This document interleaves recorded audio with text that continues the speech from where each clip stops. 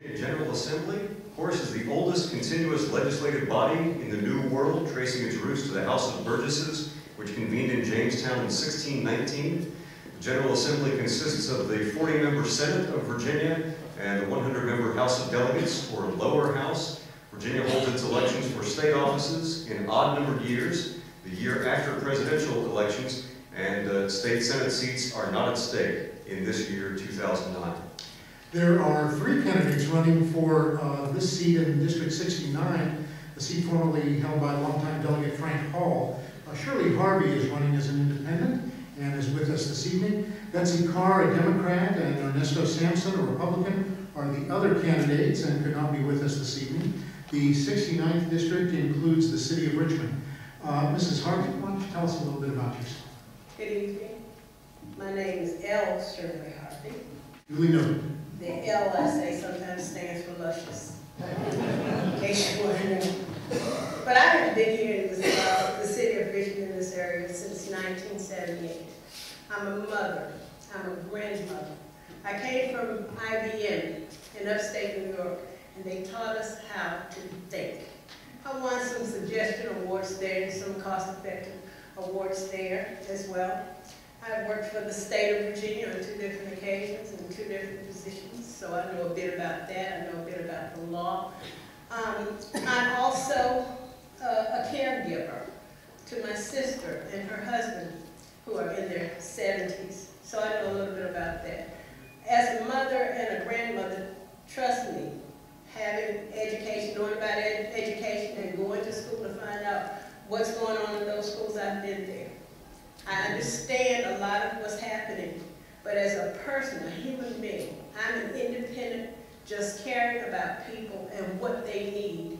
And as I've listened to what they're saying, what has been said, I can understand why people in Virginia want something different now.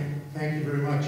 Your first question, you've served in public office before and know the rigors and costs of campaigns. One of your opponents, Betsy Carr, has reportedly raised $90,000 for her campaign, and Enernesto Sampson has raised nearly $16,000. Your campaign report showed $413. Can you comment on why you have chosen to run against such financial odds? I'm just cost effective. But the real thing is I'm an accountant, and if we're going to show the people of Virginia what we're made of and what we can do for them, we should not have to spend $70,000 on a position that pays you $18,000 a year. And if you can't do that, then you can't do the job. When I ran for this position before, I ran against Frank Hall. He spent and received $350,000, and I spent $83.43, and I got 17% of the vote. So, and that's without doing much of anything. But let me just tell you, too, that if we don't start looking at cost-effective ways to do what we're doing, we are not going to make it. We're in a time right now in the world, not just here in this area of Virginia, but in the world, where we won't be able to make it another 5 years unless we start cutting costs, and I do mean everywhere. We can't just simply sit back and say, okay, we need education. But there are a lot of people, look, I have children that are in school, and I know that there are places that they could cut. If teachers aren't teaching right, then they need to be relieved of their duties.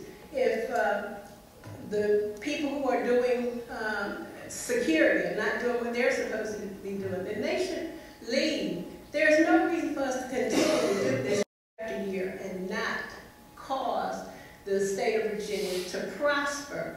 You can do that by saving money.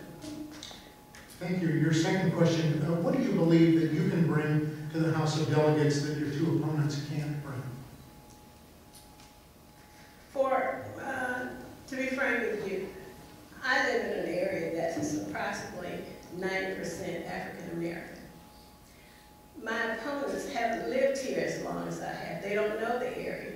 I've been through this area back and forth many, many times.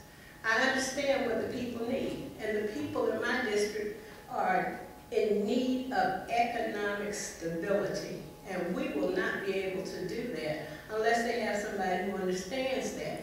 So I'm looking at all of the situations that we have in the General Assembly where we can actually make a difference.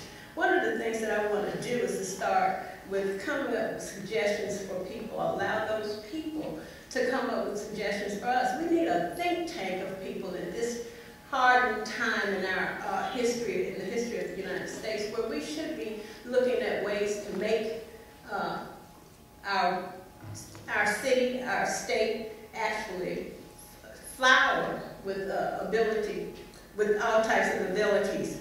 But we aren't doing that. What we're doing is we're spending money on, and they talked about transportation. It's wonderful if we could do that, but what we should do is to start thinking about how we can come up with some solar power for people, how we can come out with clear water.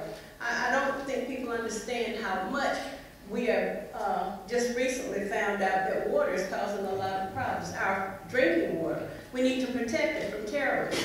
All sorts of other things can be done if we will do what we have set out to do, and to do it for the people. Coming to the General Assembly every year and spending 3 months there is not going to be the answer. We need to sit down 12 months out of the year and make a decision that will help the people in the state of Virginia.